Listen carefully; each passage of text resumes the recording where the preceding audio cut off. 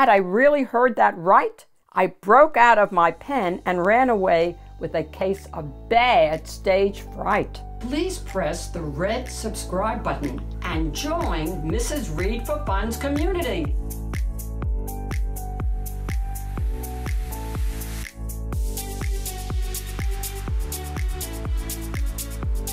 Hi everyone, this is Mrs. Read for Fun, and the book that I'd like to share with you today is called How to Catch a Turkey by Adam Wallace, illustrated by Andy Elkerton.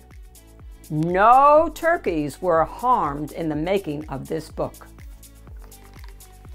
It all began 1 year ago. I was at a school. You see, play preparations were underway, but that didn't matter to me. Some kids walked by in silly clothes, talking about the play. We'll even have a turkey on stage. It's perfect for Thanksgiving Day. Turkey? Stage? No way, no how. Had I really heard that right? I broke out of my pen and ran away with a case of bad stage fright. I burst into the science room, knocked over flasks and beakers, and the cry of "Catch that turkey!" boomed over the loudspeakers. So now more children joined the chase with catapults and food, but their goopy mashed potatoes weren't enough to keep me glued. Up next, there was a maze of books that stretched from wall to wall. But with a big hop and a mighty flap, I managed to escape it all. I ducked past chairs and bags and desks. Now that was quite the trick. The kids thought they could stop me here, but I was much too quick. I ran outside to the jungle gym, thinking I could hide.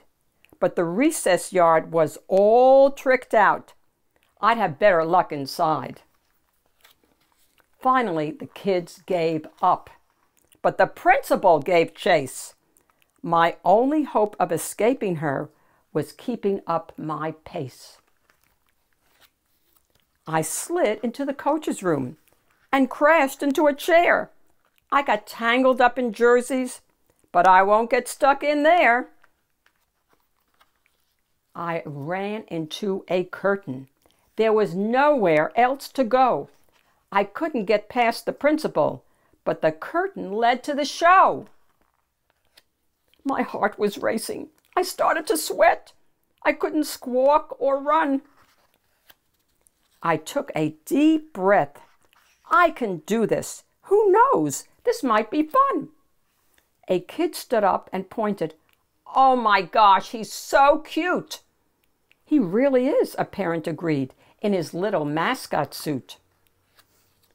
I started to smile and even dance, while the crowd continued to cheer. I was filled with joy that I took the chance, and that's what started my mascot career. Happy Thanksgiving, everyone. The end. What are you thankful for on Thanksgiving Day? Let me know in a comment. This is Mrs. Read for Fun. See you all next week, and please give me a like. Bye.